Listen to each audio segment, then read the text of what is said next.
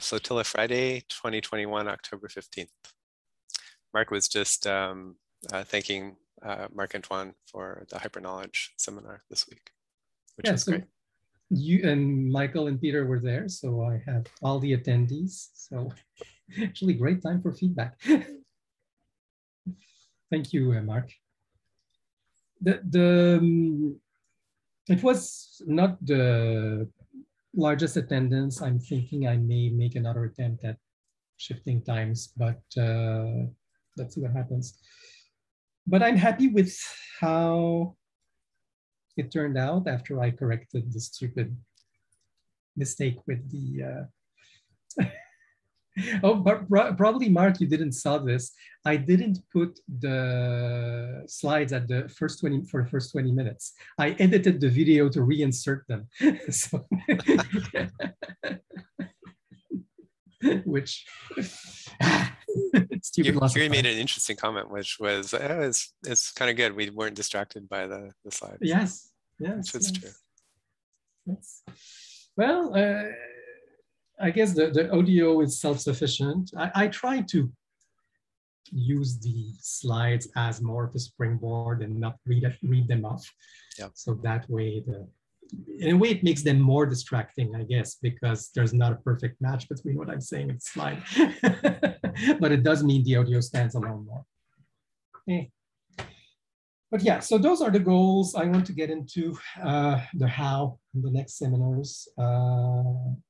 It's still struggling with some aspects. I'm going to be busy for the next 2 weeks. One of the really important things is dealing with more atomic knowledge units and where they are and where they come from. And we're all dealing with atomic knowledge units and how can we share them? And what's in the atomic knowledge unit? Is it just text or is it something more structured, and what are the elements of structure? Right now I'm trying to decompose what's in the knowledge unit. And you and I have about 10 hours that we need to devote on simply that topic. So whenever you're ready, it's going to be exhausting and productive. So certainly I have been looking at what is the minimal unit of knowing in the semiotic tradition, which would be a sign in the kinds of knowing that are iconic. I recognize this, I don't recognize that. When you get to sign relations, then that starts the indexical level of reference, and it gets ridiculous very quickly in terms of making it exceedingly simple. But I can say Marc-Antoine, those are two signs, and there's a relationship there, and that relationship is infinite. It's not something that can be unitized in terms of the practical life implications of one sign like chicken related to another sign like egg. It's just, it's this infinite problem, and to unitize, to say, chicken, RDF triple egg, it's just a mess. And I would love to go deeper on this, but I'll just introduce that infinity of possible relations that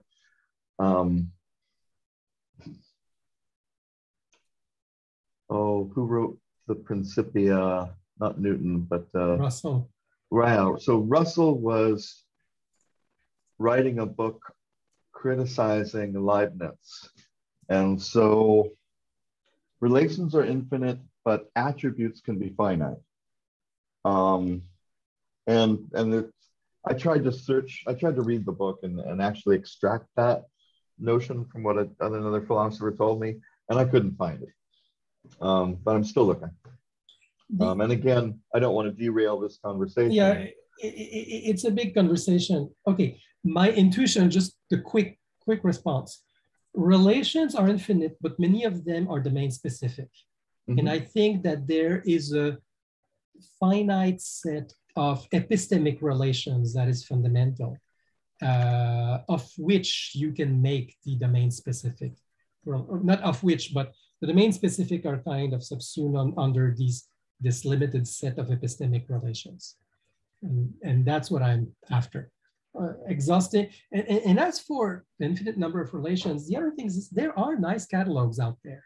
The Stanford's FrameNet, for example, is an extremely good catalog of relations.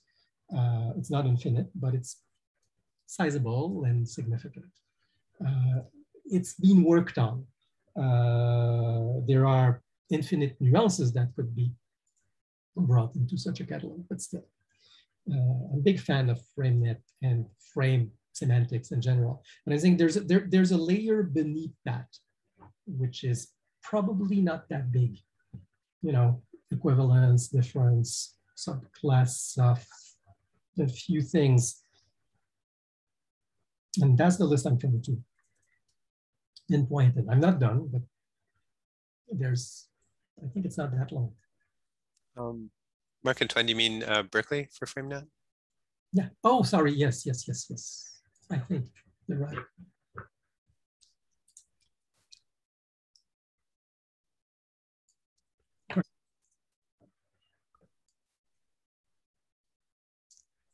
Berkeley and Stanford are similar enough that they hate each other really well. The other list that's interesting, since we're into those lists, is the IEML. You're aware of IEML? I'll talk while I'm looking. Oh, I see. It's ICSI, which is not exactly Berkeley. It's not exactly UC Berkeley. ICSI is kind of a separate group, and they're a great group to follow their talks. They're in downtown Berkeley, and they're doing amazing things, and I highly recommend visiting their site, and they've got recorded talks, and they're doing all kinds of different AI and basic computer science research. So I think of Roger Schenck when I think of frames, and that dates me. I haven't really looked. I think of Minsky, recently. And I think a lot, I don't know if he'd used the name frames, but I think of psych and microdomains a lot. Mm-hmm. But you're right, Schenck is one of the key references.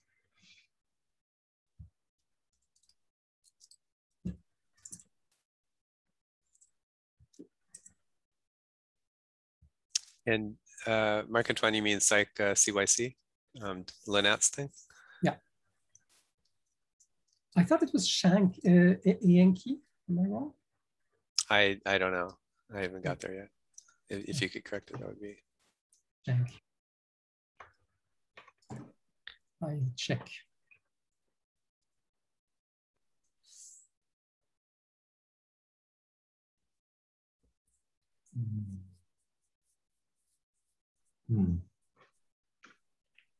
I may be wrong.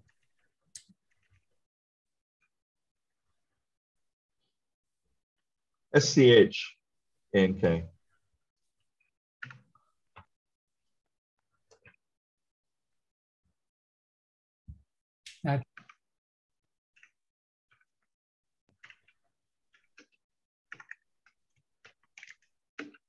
Yeah, Schenck and Mendelssohn.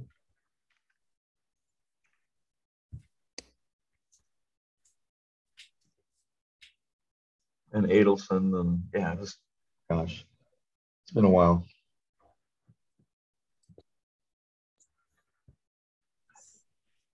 Hey, Vincent, how you doing? It's great to see your picture here.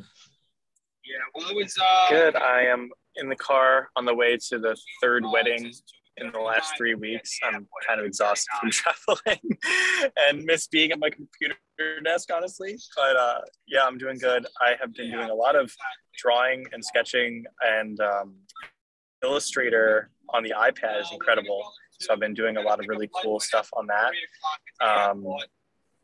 Been like trying to basically use the time away from my screens to like, yeah, bring more art stuff into my repertoire. So I just started this kind of like sketching out different ideas that I've had. Like this is like information to knowledge, knowledge to wisdom. And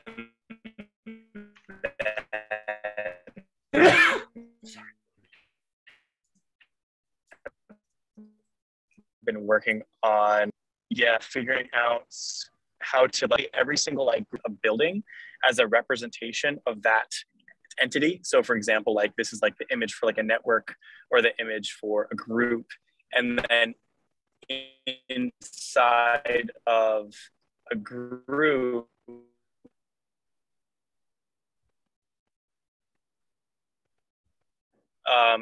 you'll be able to like add different spaces. So like this is like an organization board, and these are troves, and this is like a resource library.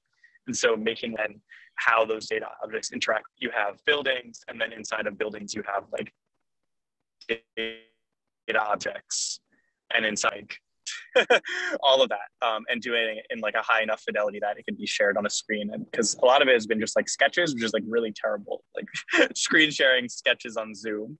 So that's been my like last 3 weeks endeavor, which has been fun. It's wonderful, and I can't wait till we can meet in person someday. Likewise, yeah. I'm in Florida, so other corner of the US, but hopefully I'll be in the West Coast soon. You're always welcome at the Internet Archive, that's for sure. We have a place to stay if you need one in San Francisco. Well, that's, you know, extends to anybody. We have some tiny little rooms that if you check in, we can, you know, make them available for anybody to stay, you know, maybe up to a week or so. We can check in anytime we like, but we can never leave. Depends, you know. Hotel California, what's the name? I don't know. I think you could. People have left, let's put it that way. How are you doing, Michael? I'm not bad. Wouldn't mind a visit to the Hotel California, but I'm good. Been doing a lot of stuff with stuff, both personally and professionally. I might have brought this up before in the group, but Pete definitely knows that when I was in Berkeley briefly, I was going through old collections of concert posters, and my father's books, and just all kinds of stuff that, you know, I've always been an archivist, and I have many tens of thousands of, you know, Mark, you and I have talked about this, but books and magazines and posters and LPs and comics and you name it. And the notion of what the value of that is and how that value can be shared, and or, you know, the knowledge value can be shared, which I know is close to,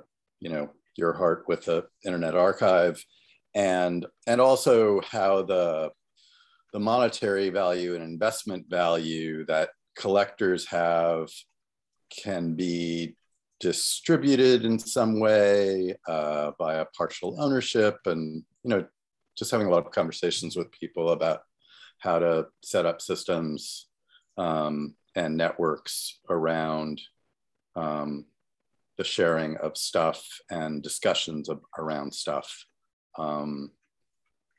So yeah, my head is full of that, and really interested in talking to people about that kind of thing. So, yeah.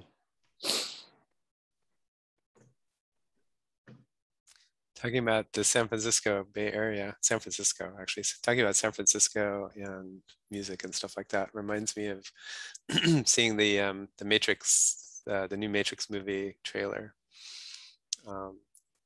which did this cool mind trick thing where they actually show the Alice in Wonderland book in the trailer, and they're playing the Jefferson Airplane song, White Rabbit. And it's funny, I'm old enough to kind of get it, you know, like, oh yeah, you know, I know that song.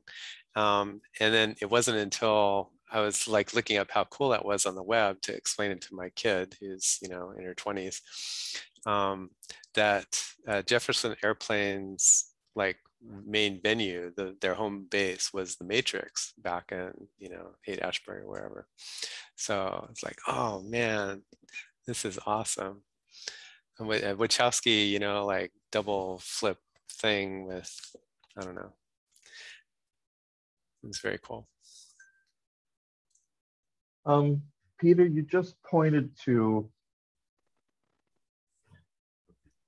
an issue I'm trying to name when it comes to knowing and knowledge, which is kind of the difference between poetry and prose.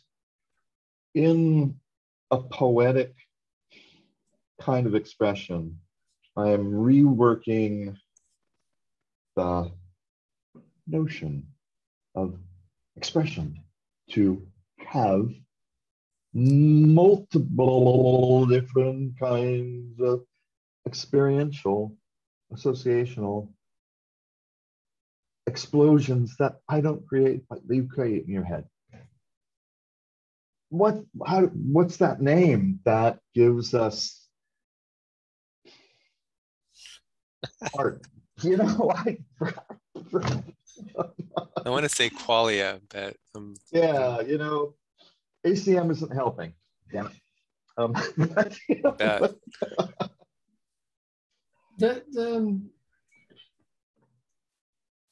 I think there's many phenomena at play when this type of, one is simply the cloud of connotation, right? In theory, a term has a denotation, it designates this concept. And in reality, it also hints at all these other meanings for each term or for each expression. And good poetry, I think, one thing it does is juxtapose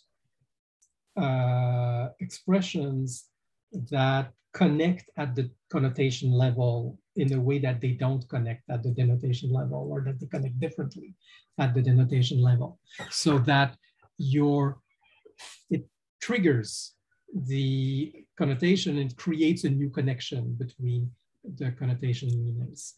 And some of that is just activating the connotation and activating the common connotation space, like there's a kind of constructive interference between the common connotation space of the two expressions. But that's trivial. The question is, does it create a new connection? It's not just activating what's common, but using that to create a new connection between concepts. That is indeed an art, but there's no question in my mind that it's an art based on a mastery of all the multiple connotation, you know, the whole cloud of connotations around each expression, which is about, you know, how it's being used in culture and in different media. And it's of course very cultural about, which is fine, but but there is something more to it. I mean, there's the common, the common hidden connotation, and there's the using that to create a new link. And here I'm a bit hand wavy, but there is something there. It blows your mind when it forces you to see things in a new light, in a new perspective. And that means you're using one meaning to address another in a way you hadn't before. I don't know if that's describing what you were saying about poetry.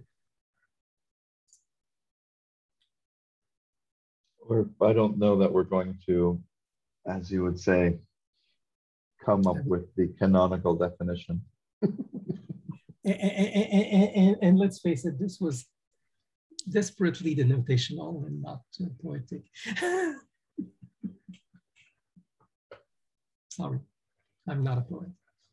I miss the I miss the old San Francisco. So I wasn't quite there for the hippie phase, but I was in San Francisco, like I think in the late 70s, and then the 80s, and then the 90s, and then the aughts. And at some point, the old San Francisco, from the 60s got lost. There's a number of people who are in their 30s and 20s who came here, and I forget if it was William Gibson who was talking about Seattle. Seattle had this hype, and all kinds of people showed up. They found out that the hype was hype, and they said, "Oh, fuck it, we're here. We'll just create it." And unfortunately, those people are much rarer than they were in the 90s and in the 80s and the 70s. But still, it happens, and it can be beautiful. And I wish, and basically COVID interrupted that. And I'm not sure where we're going to go from here, but we're still here. So. So the Internet Archive feels like a small oasis of old San Francisco. So I think that's cool.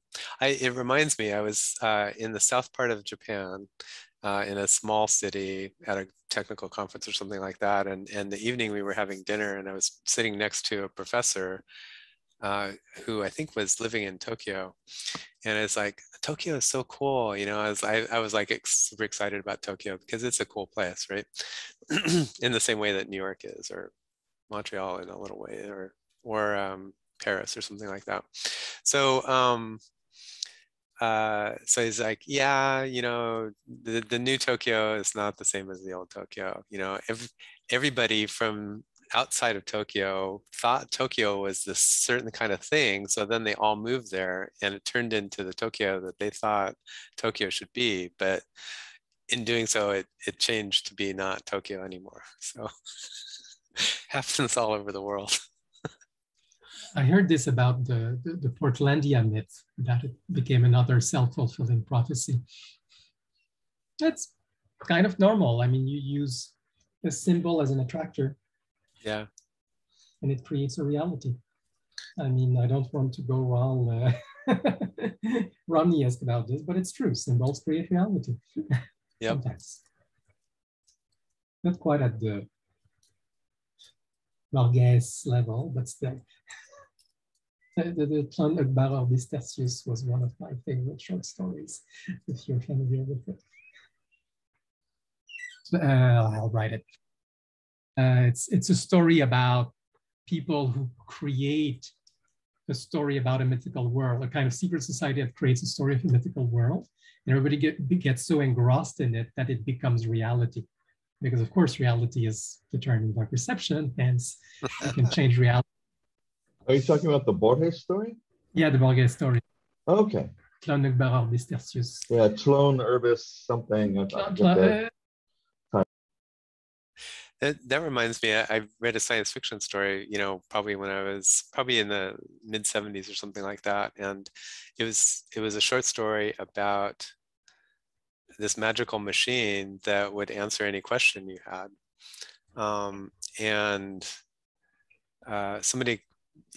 Somebody kind of tried to trace it back. I think it was an alien thing or something like that. But they thought what they were, the naive assumption is that the interesting part was the knowledge that the machine had, or the magic thing, whatever it was. But it was actually, the machine had all this knowledge and it didn't know what was important. So what it was doing was harvesting the questions that people asked of the machine that knew everything, were the really interesting part, the relevance, the relevance, basically. Reminds me of another story I'm glad I read science fiction way back in the day, probably mid 70s. This one was Competing Worlds or something like that. Somebody contrived a really clever invention that looked physically impossible to do, you know, and they were showing off, you know, hey, my world is so much better because we got this invention that, you know, looks like it's physically impossible, but it's not. We cracked the code. We knew how to do it. And it turned out to be a clever fake. And it was something that, you know, the people who were like, oh my God, that's awesome, but I don't know how it could be done. They ended up doing it, right? They ended up creating the thing that actually did it instead of the fake thing that faked it doing it. I have the same story about Caltech, actually. So I went to Caltech for a couple of years. And there was an apocryphal story, I think it's actually true, where a professor put up one of the grand challenges, one of the, you know, grand unsolved problems in physics or math or something like that every year at the end of the semester. And one semester somebody comes back, you know, one of the students comes back and said, I think this is the answer. You know, it's a tough problem, but, and the professor's head explodes, you know, and it was truly the answer to this great unknown, you know, unsolvable problem.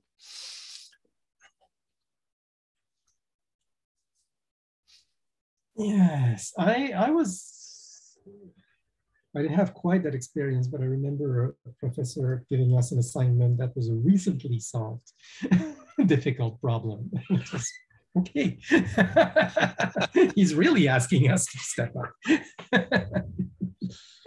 I guess I blew the main part of the story in you know, presenting the problem. The professor didn't say that it was unsolved or unsolvable. It's just like a hard problem. You know, this is an interesting problem. I think you guys might enjoy it. So if you don't know that it's not solvable, maybe you'll solve it. Yeah. On the other hand, the fake it till you make it can backfire, as we're seeing with Theranos right now. Yeah. Probably less than it seems like it should. It seems like that should happen all the time, but. Is anybody paying attention to China right now over the last, I don't know, 2 or 3 months? It's been a fascination of mine, and certainly I've been following it through YouTube, and you know, the algorithm learns that, oh, you want to see things about disasters happening in China, financial or otherwise. So I just get a lot of them. You know, the leveraged Evergrande or Evergrande Plus, yeah, where it just seems that we know that we have to fix this, and so we're trying different things, and we know that, you know, we're kind of have this communist kind of reality field where we're not going to say that we messed up, but we're going to control, and we're going to do control in a way that is heavy-handed and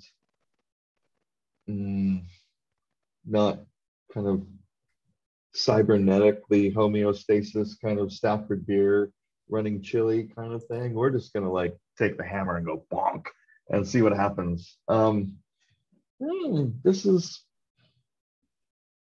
fake it till you make it on a civilizational scale, which I'm really interested in what's going to happen and how that plays out across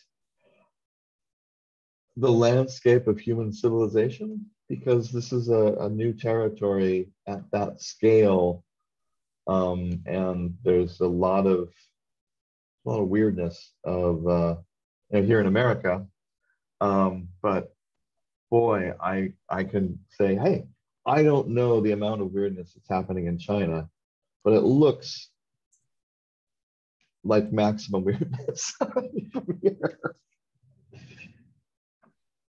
It's, yeah.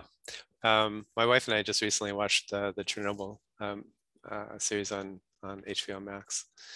And then I was reading, somehow we got around to kind of the same subject on one of the OGM calls, and just reading the page about Soviet propaganda on Wikipedia is really interesting.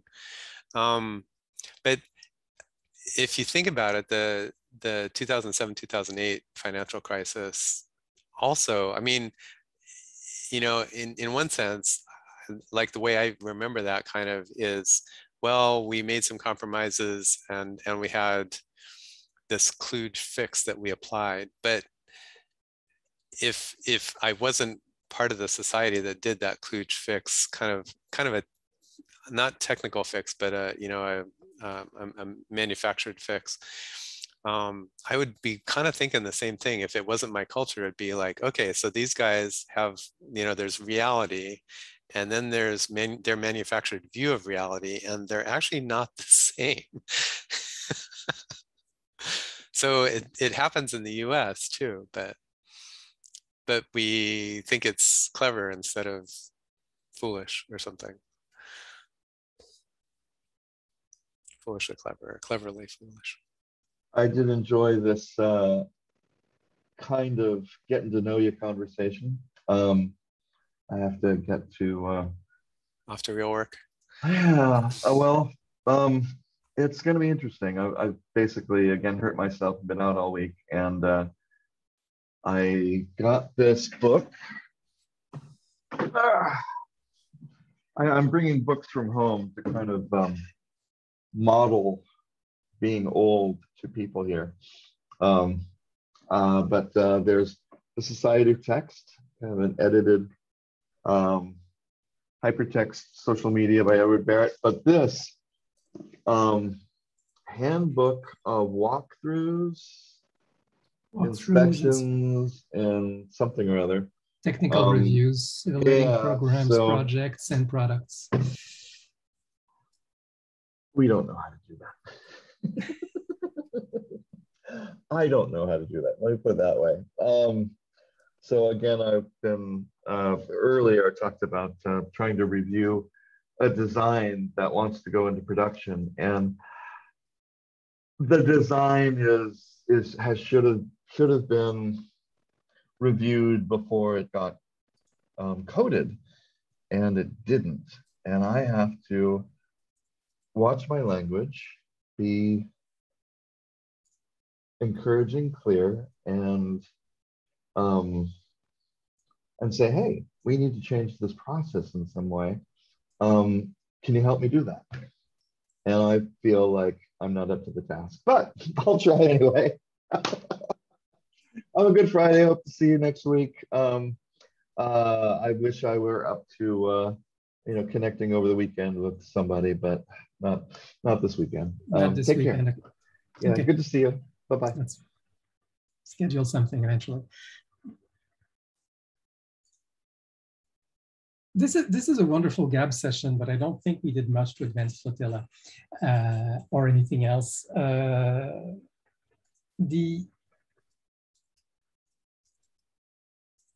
okay with that, for what it's worth. Yeah, cool. I'm a bit driven to, okay, what are we trying to exchange exactly? I will say that the very graspable, I've talked to Pete about this before, but not, and maybe Vincent, not you, Marc-Antoine, the idea of working with the cultural artifact stuff, to me, is a really useful use case, kind of stalking horse for some of the facts that interrelate, just because it's so tangible.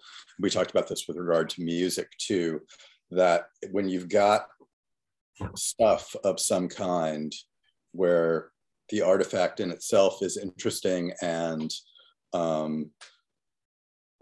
just to take this example in the chat, I mean, you would tag this, Lewis Carroll, Alice in Wonderland. Pete, would talk about its relationship to the Matrix, and I would, view it as a poster, graphic design piece, who and when it was, who printed it and who designed it, when it was printed, where, and all these tags being attached to this object in a database and having it show up in different collections and with different imprimaturs of expertise loosed upon it is a great way to figure out how knowledge sharing can work. And so I'm really interested in playing with that. Yeah, my interest is more with abstract objects because sure, it is more complicated in some ways. Yeah, absolutely. They're much less. The identity is, like the identity of the poster is not in question, but it's true that they're still in the tags and the ideas around it. There's plenty fuzziness, right? Yeah. Alice, which Alice? Alice in Wonderland through a looking glass. Do we count the first facsimile version? Do we count since you're into imprimaturs, like the complete Lewis Carroll book has the facsimile handwritten by Lewis Carroll of this first version of the Alice story, quite different in some aspects.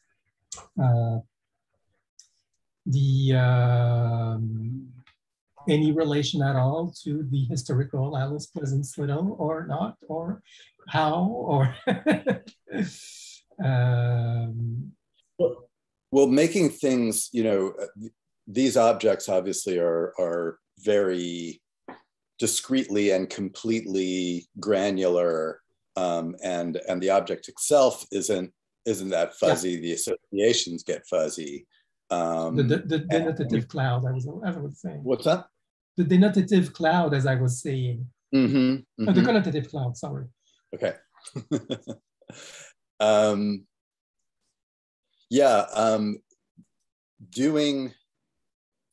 Doing this with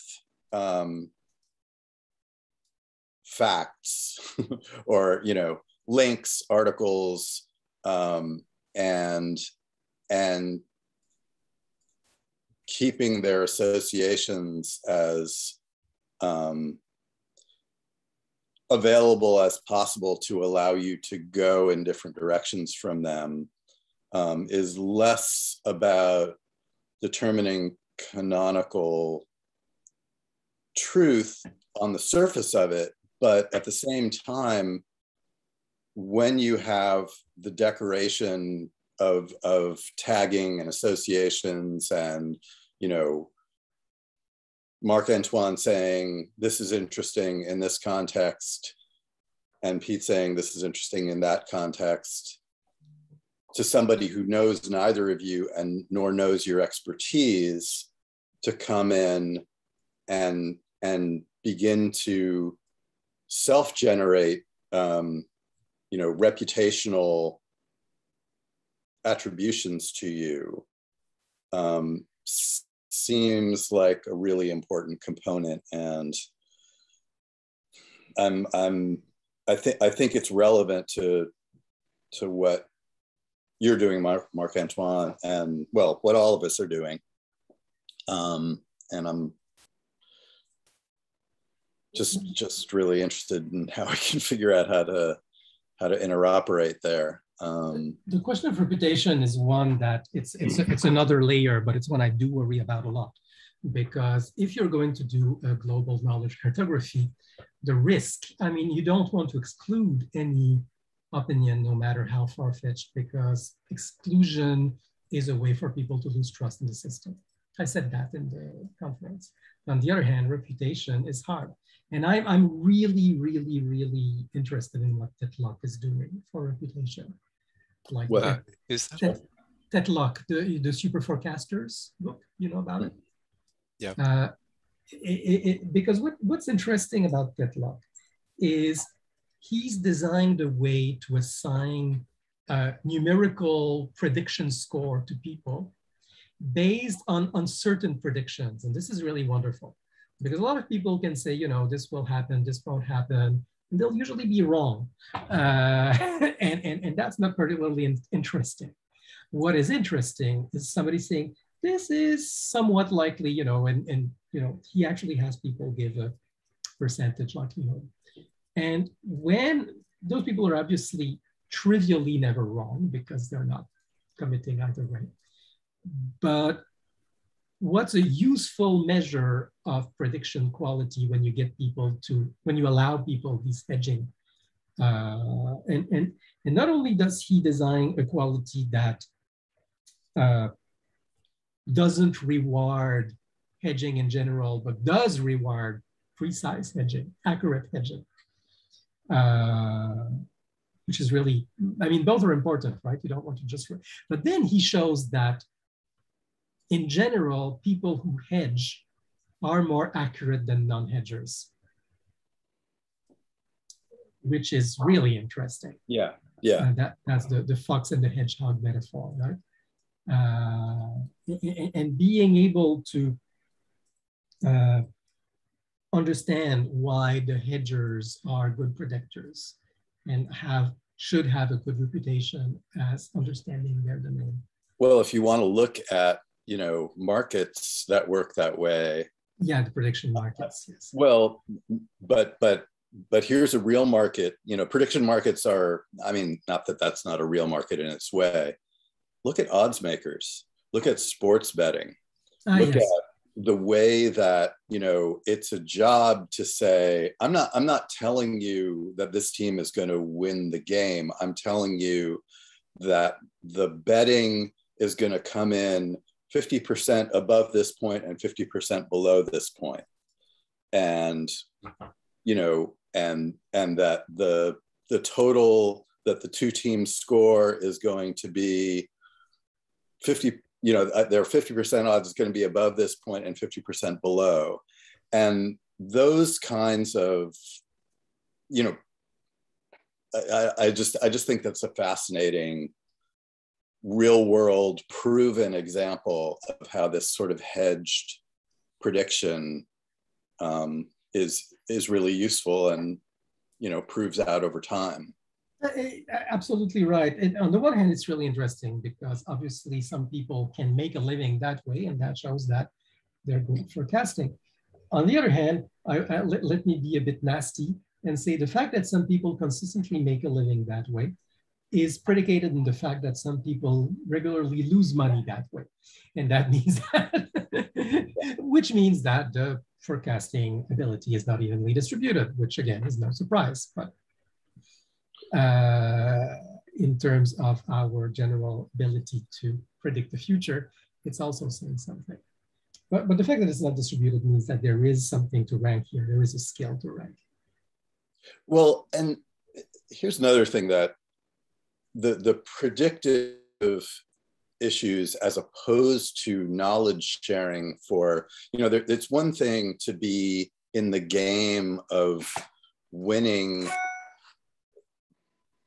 cynically, perhaps being a winner in the predictive game as opposed to knowledge sharing in a positive way to make us better in the proactive beat the predictions way. Like it's easy to I won't say it's easy, but it's one game to say when climate change will have us all go up and be cinders, and another to say what are the ways that we might avoid it and how do we value these different pieces of data that we all have. If we can give all of us access to all of the data and then all of us access to what Klaus thinks matters about these things and what this one thinks matters about these things, and attach a negative value to what somebody we've determined ourselves seems to be pretty wrong-headed about this, thinks are important thing. That's a different game than the prediction. It is. No, absolutely valid point. I think prediction is a reputation measure, but you're right that it's not the only one. Being able to make things happen is another form of valuation, and being able to change the odds is another form of valuation. Very, very valid point. I'm just thinking how much of the difficulty of getting consensus on certain things, I wonder, is based on the fact that people like the odds making mechanic, which means that they'll want to be antagonistic on the odds that they'll win. And they're coming from this monetary gain place, as opposed to, I mean, it's just like, we're very much talking about like kind of market concepts of winning and losing the accuracy game. Not market and reputation one-upmanship. Like there's reputation race also. Like there's the money race and there's the reputation race. And so much of the, what's it called? The conspiracy theories are based on this notion that you have knowledge that other people don't have access to, and that makes you special. Yeah. And ego is involved in so many things. As a Buddhist, I can hammer that in.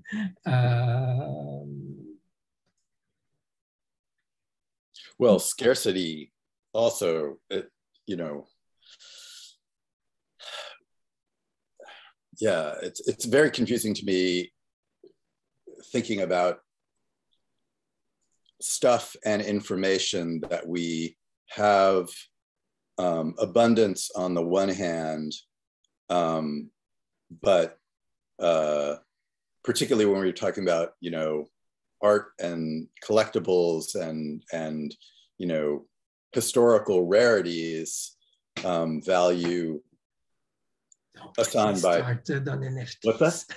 Don't get me started on NFTs. Well, I know, but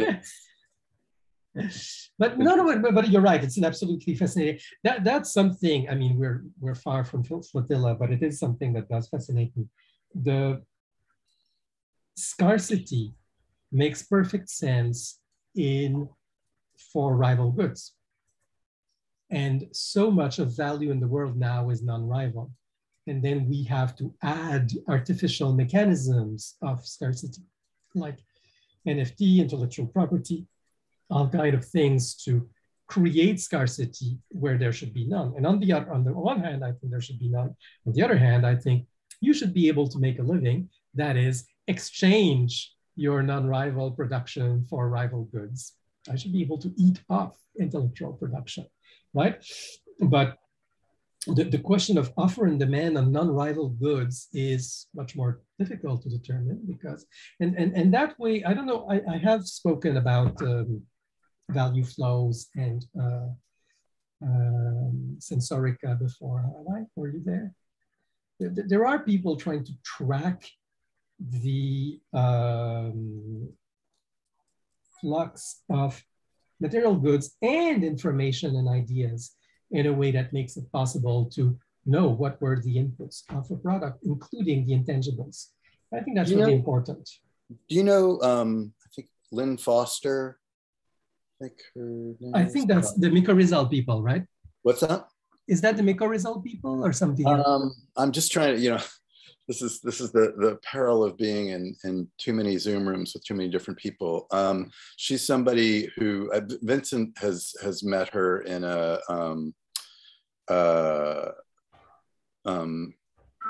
it's in a CTA space, the Collaborative Technology Alliance, and she's involved in a value flow. They have some really interesting kind of white paper presentations that I'd have to, I'll see if I can find and share. No, I know who you mean now. That's who I thought it was the right name because my memory was also. But yes, I've been following the value flows work a bit and more recently because I think there's enormous value there. Jury is working on tools for thought, not unlike yours, but he's doing it on IPFS and OrbitDB. And one characteristic of his system, because of his use of OrbitDB, is he can very much track requests and track reads. Like the reads are recorded transactions. So you know who has consulted what from your record. Right. Which is interesting. I don't know if I want to go that far, but it's well, interesting. I mean, I think the notion of, you know, and this is something that we've worked on and only partially manifested, you know, the recording of the clicked on, read, highlighted, commented on, reposted, added to collection as measures of interaction that even without knowing how you should value them and how you should value them from one agent relative to another agent. Like, you know, my interactions around one subject might be more valuable than my interactions around another subject because of my cumulative interactions and credentials or whatever other metrics you'd want to like have. So, you know, to allow people to say, show me the stuff most read in this time period by people with this area of expertise who are in this region, or, you know, and are not white men, you know, I mean, whatever various things that you would want to filter by to give you a perspective that is valuable in a particular instance, that isn't a pure popularity metric and isn't a pure reputation metric. Right. Interesting. Yeah, but that does require gathering a ton of data. And then you get into the interaction of that with surveillance capitalism and blah, blah, blah. But on the other hand, I think here, I'm not absolutely a fan of Jaron Lenny's work on data cooperatives because I feel it enshrines the commercialization of the self and of attention and surveillance capitalism. But on the other hand, he does have a point that if it's valuable, you should own it. You should not. That you should own it. Yeah. Yeah, I'm really big on the idea. I mean, like my kind of digital, not utopia, but, you know, sort of like something that I think would enable kind of better actions is, imagine if you had access and provenance over every bit of data that you generate, where, you know, now it's sort of the other way around, where like lots of entities know a lot of things about you that you don't know about yourself. Whether it's, you know, healthcare providers, the government, Facebook, you know, credit card companies, just most of the data about you is not in your possession. If you had all that and the ability to use it consciously for transactions that you know, sometimes benefit you, sometimes benefit society, sometimes, you know, benefit someone else, that is all, that it's, the surveillance is self-surveillance. It's, you know, it gets into the quantified self and second brain and all those notions, but that you're working with that, you're more powerful in societal interest and self-interest because of your ability to work with these things. And how that relates to income, you know, and buying that stuff from you, it gets like kind of complicated and potentially mercenary, but at least it's not somebody else deciding. Yeah, yeah, I agree with you that this being in big corporations' hands is deleterious. The information being purely yours on the one hand makes better sense in one way, but then if you have to buy information for aggregates, it means the aggregates are biased and they lose value. And I mean, there is social value in having unbiased aggregates. For sure. Which is a public good, which would be lost with private ownership, with individual ownership as opposed to corporate. I mean, it doesn't exist right now in corporate ownership. Yeah, but I mean, if you think about the knowledge about you that that is personal, you should sell. Yes, fine. Well, but I mean, it's just like, and there are also lines of like, is there a public good in there being a census?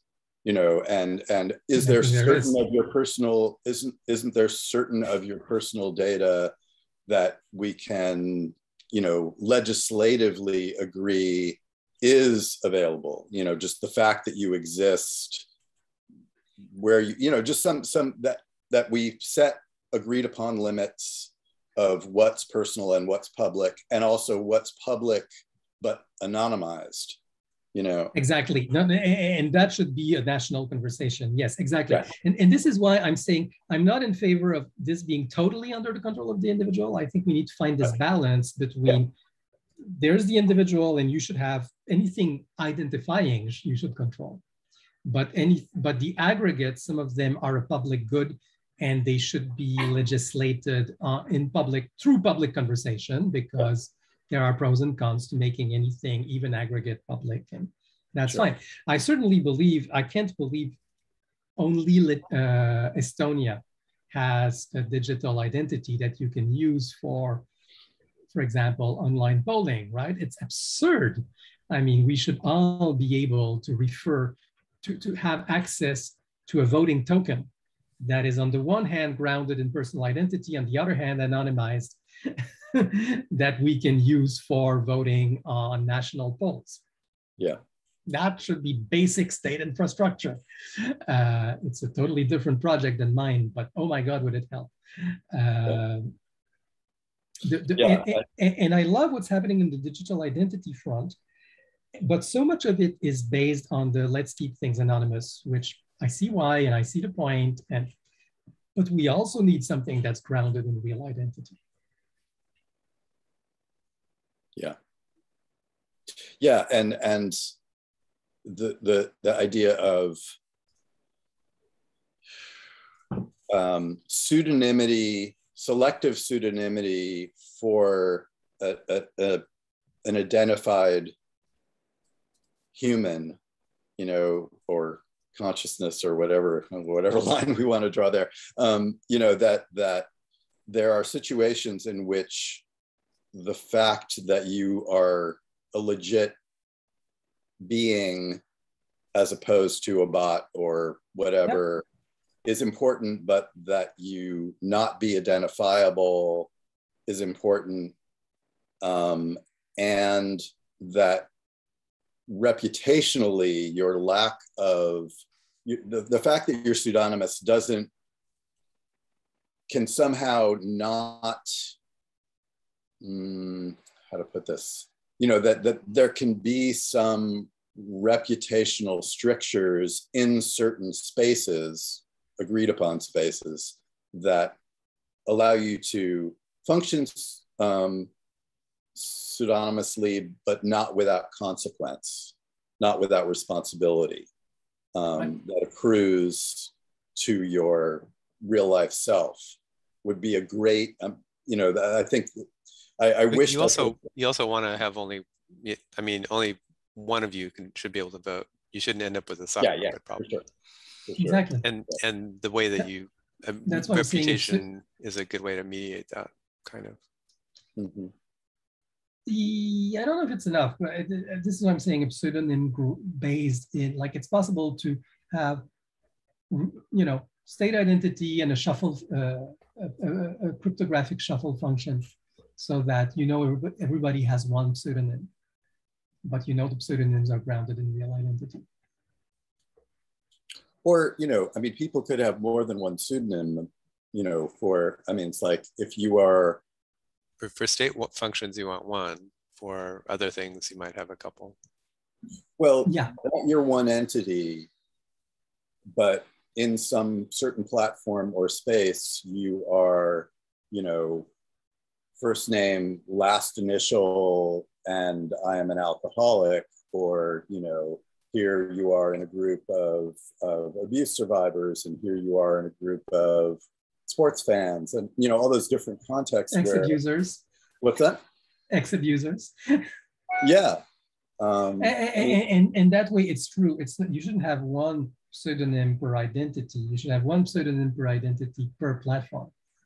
Right. Or per context.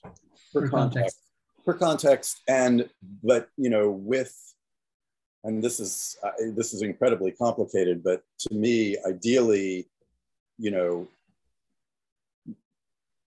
say on a given platform where you might exist in different rooms or spaces or groups pseudonymously and not pseudonymously, that if you were behaving honorably under your own name, but just causing mischief all over the place pseudonymously, that would impact your, you know, your real life legitimacy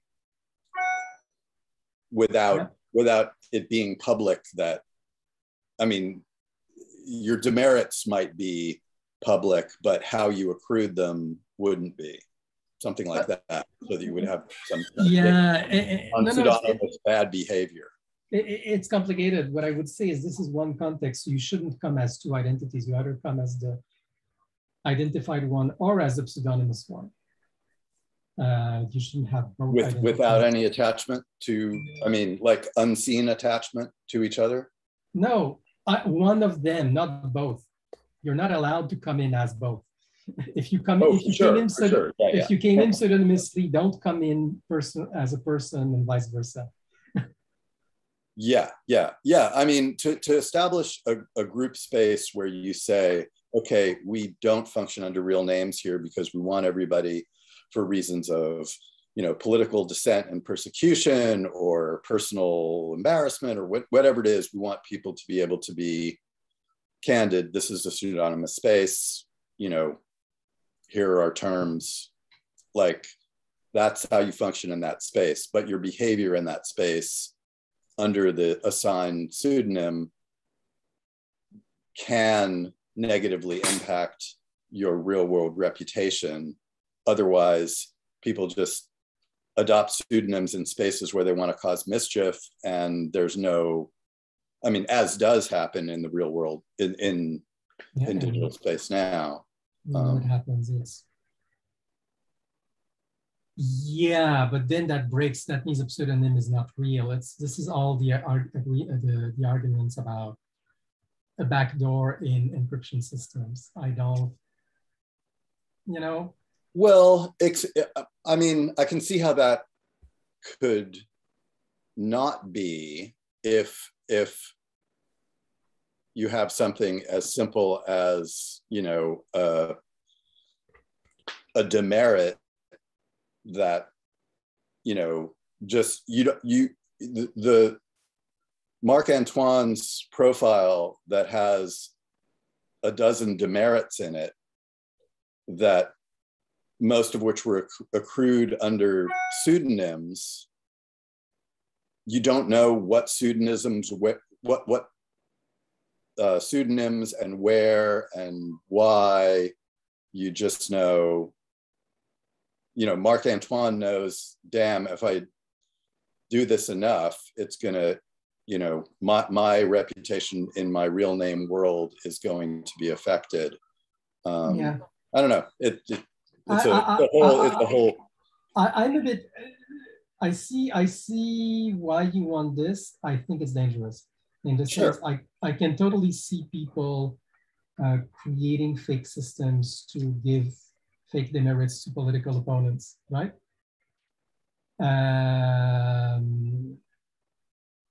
The moment you can associate demerits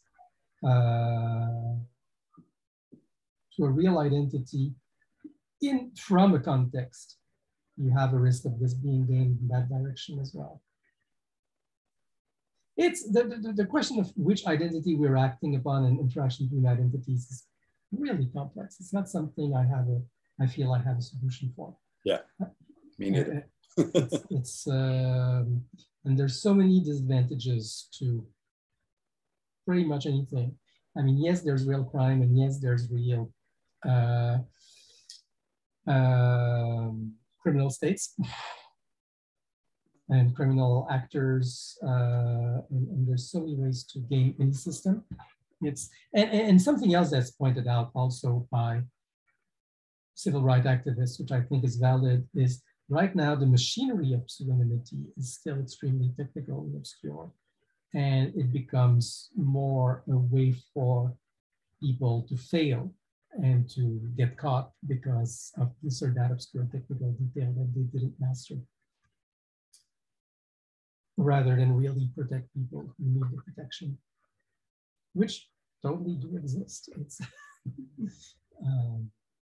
so yeah, but we do need to be able to do real polls based on real identity without soft puppets. I think that's one use case that's valid.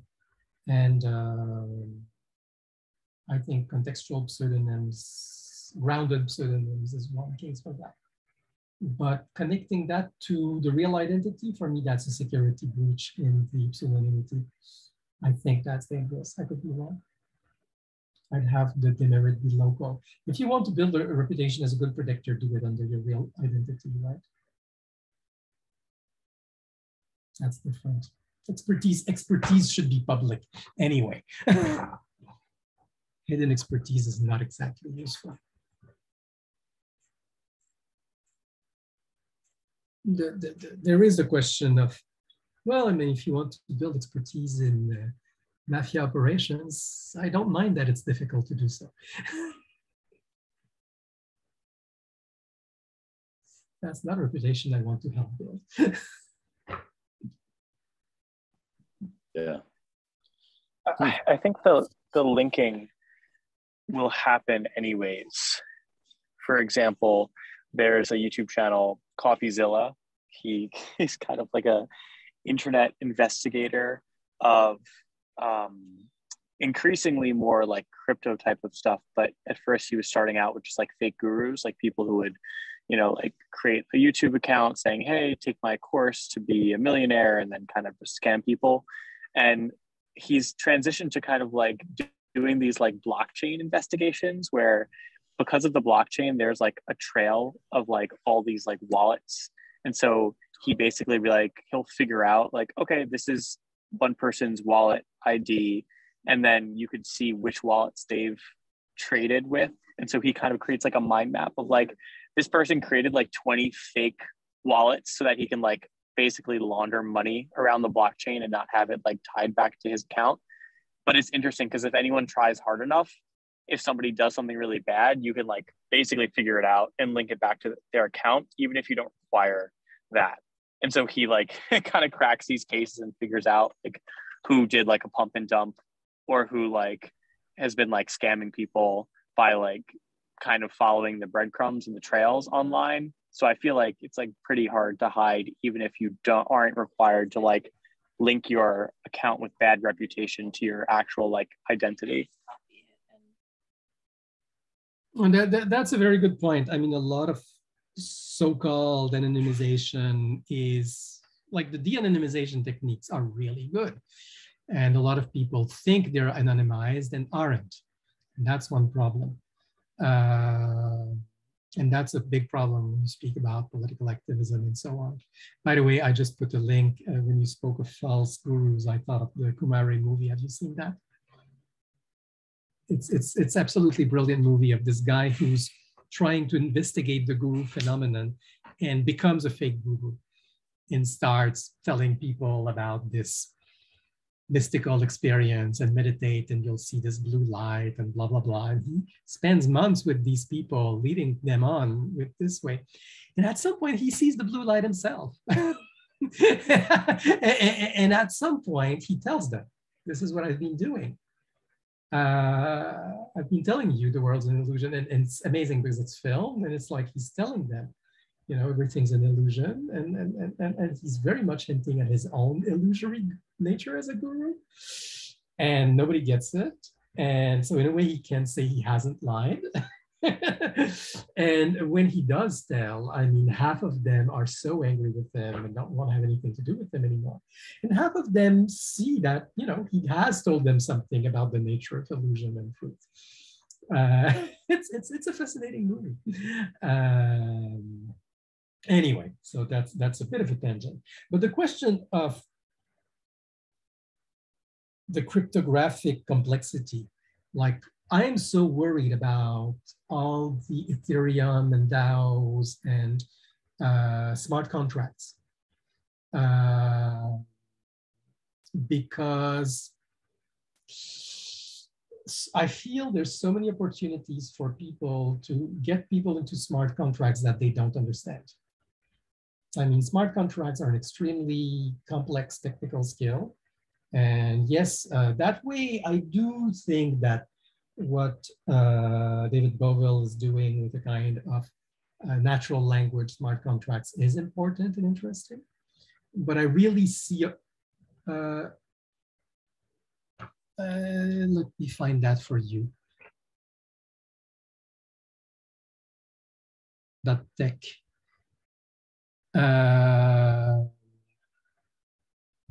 Your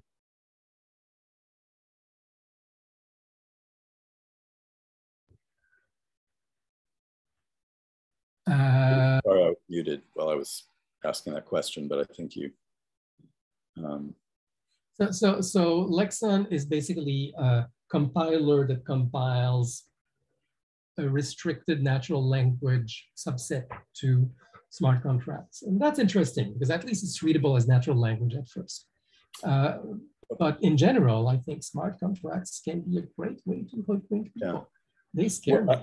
What I was mentioning when I was muted was Jim Fournier with J-Link and a social content network that he's working on called True.net, TRU.net, is big on natural language, JSON-based smart contracts for. It's a lot about information provenance.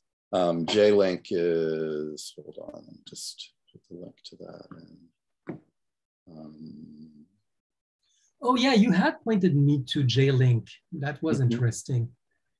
Yes. Yeah, I don't fully grasp it, but you know, that it makes sense, just as you're saying about this, that, you know, we come up with ways to do smart contracts and have the virtues of that without it all being, you know, blind, trust-free, you know, the whole blockchain, unlegally enforceable, but only enforceable by its structural verification. That seems like just doesn't feel right. Yeah. We need humans to adjudicate these things after all. Yeah. Now, of course, there's a problem. There's the agency problem there, but still. Sure. I will look at True. Thank you. That's interesting.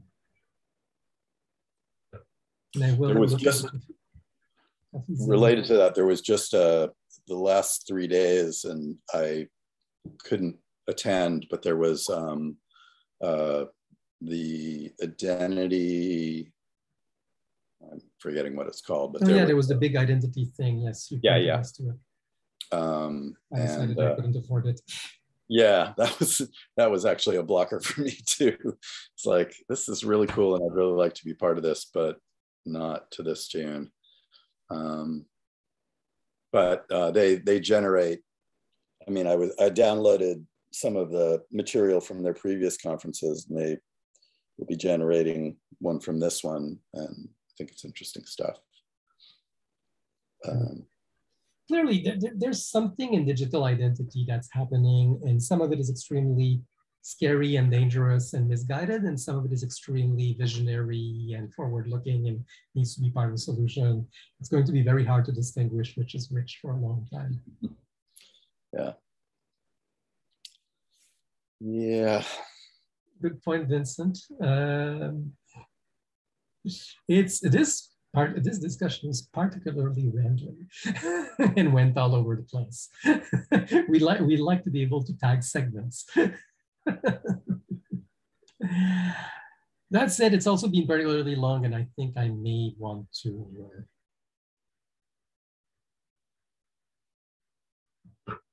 say goodbye at this point. Yeah. In the same boat.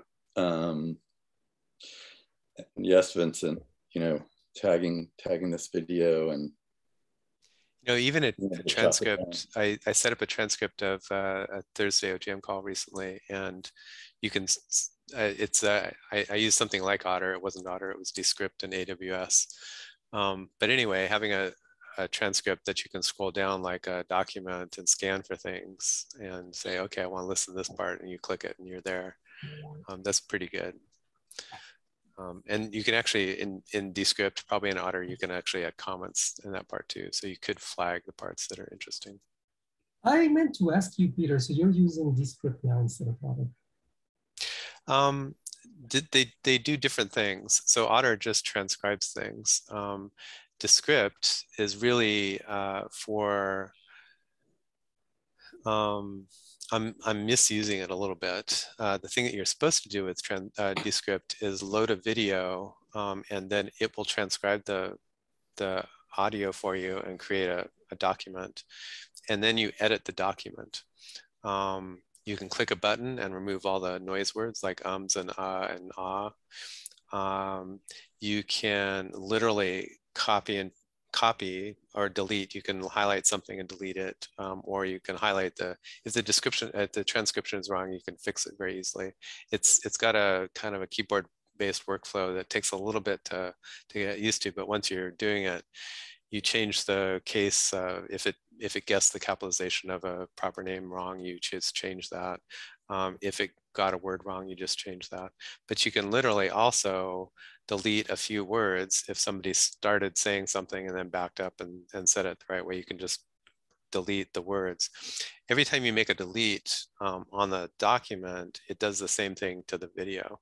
And then even better than that, they don't actually edit the video. They keep the video as a static object. And then the video that you're watching is a set of pointers, kind of like a nonlinear video editing of, into the actual video. So you can rearrange video, or you can take that document and copy out just the best parts and paste it in another document.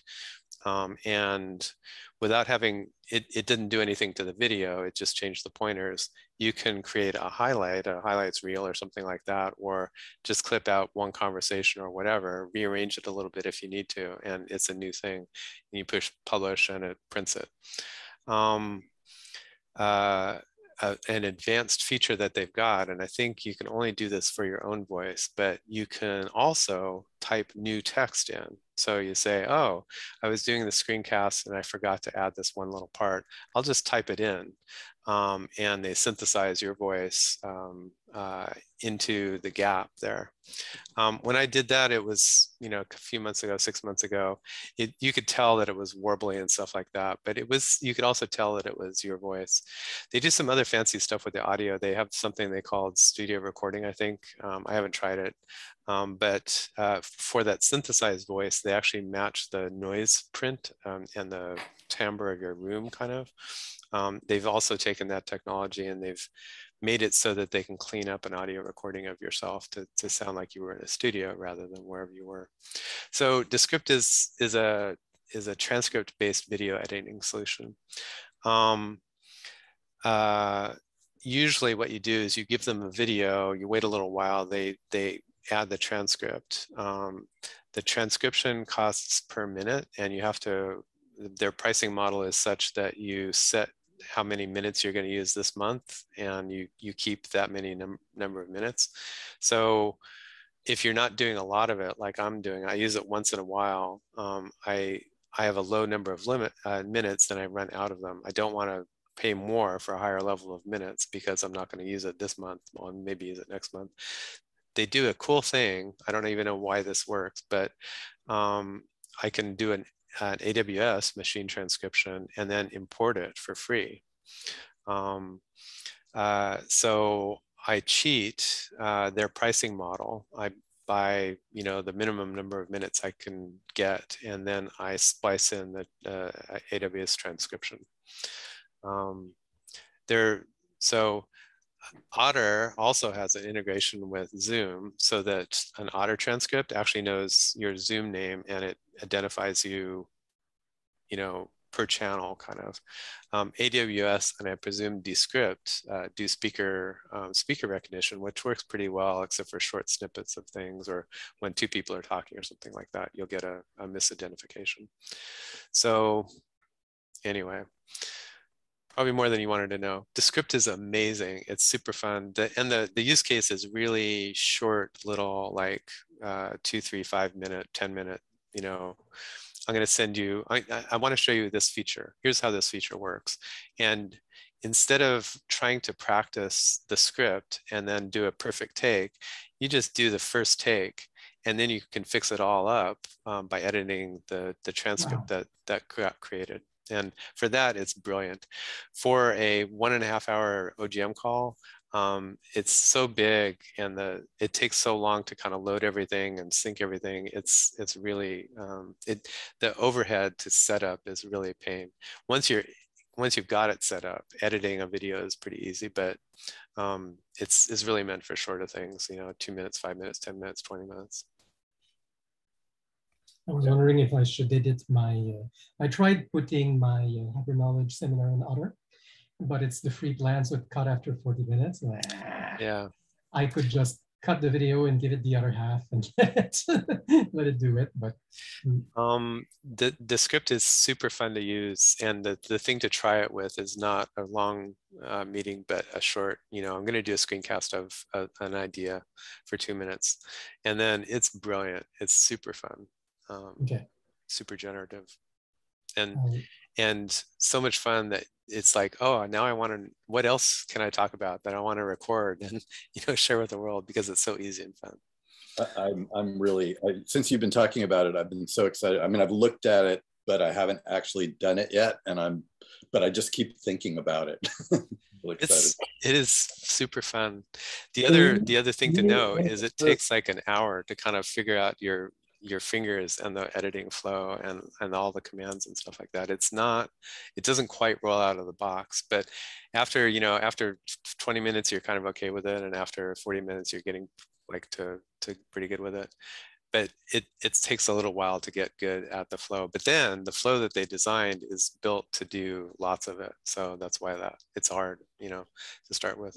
Is it conducive to doing things that involve graphics and screen shares and other video? It doesn't care what the video is, and actually their main use case is screen recordings. I think right. It'll actually do the screen recording for natively. It does native screen recording, so it doesn't care what the video is.